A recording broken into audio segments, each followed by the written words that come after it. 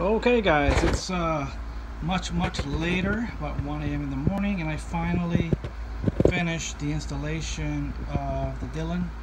I had to take a long break for dinner and stuff, but yeah, it's done.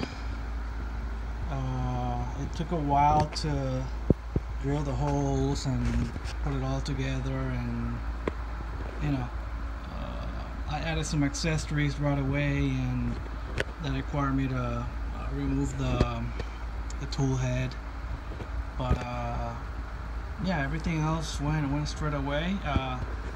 Here, starting from let me tell you about the accessories I purchased. I got the mirror up there so I can see the cases. I've got the primer rod holder. What else? I got the wrenches back there. What else? I got these locator tabs. Actually, these are Dillon's, but this one back here is Range Panda, and I'll talk about those in a little bit. Oh, I've got the powder knob here, and also the powder baffle, the upgraded powder baffle. I've got the prime rod holder here. What else did I put in?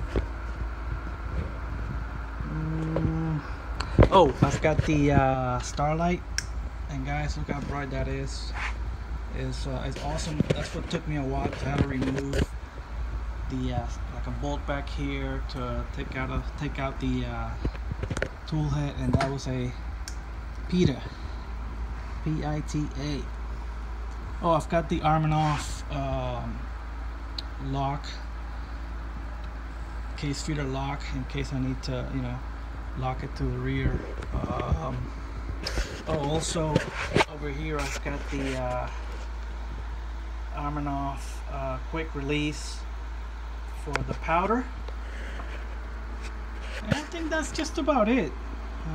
About all the things I got. But yeah, it's just already set up. I'm sorry I couldn't show you.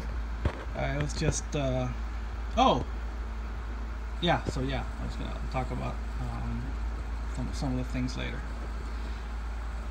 In a video coming up, I'm just gonna talk about some of the issues I've had setting up, and some other comments for Dillon.